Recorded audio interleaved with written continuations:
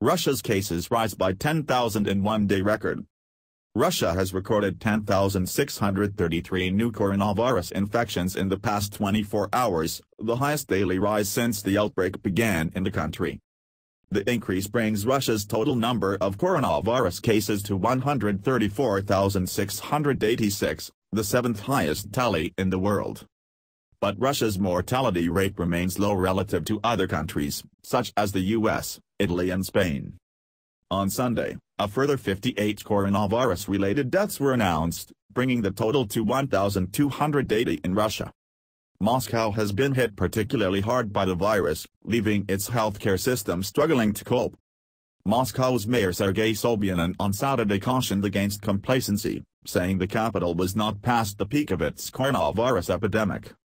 The mayor said around 2% of residents in the city, around 250,000 people, had tested positive for coronavirus.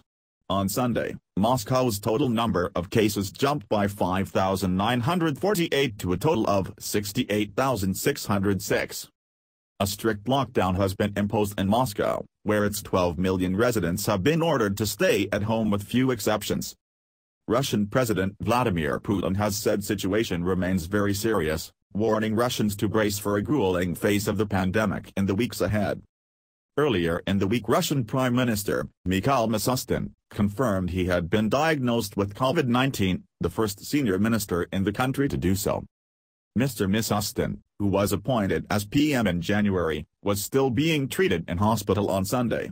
His spokesman said he was feeling fine, enabling him to work from hospital. On Friday, Russia's housing minister, Vladimir Yakushev, became the second senior minister to be confirmed to have COVID-19. The number of confirmed coronavirus cases here is rising steadily each day. The Russian authorities put that down to a big increase in testing, over 40,000 people a day, in Moscow alone. They also say up to half of the new cases are people without symptoms, including those detected through screening, like healthcare workers. Still, the virus is spreading more quickly now in Russia's regions, where hospital facilities are far worse than in the capital and where medics have been complaining they don't have the masks and protective clothing to keep them safe. And even here, in Moscow, some 1,700 people are being admitted to hospital each day, increasing the strain on the system.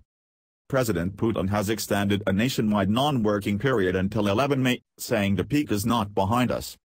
Beyond that, the president said his government will consider gradually lifting coronavirus restrictions from 12 May, depending on the region. Last week, Mr. Putin admitted there was a shortage of protective kit for medics on the front line of the coronavirus crisis.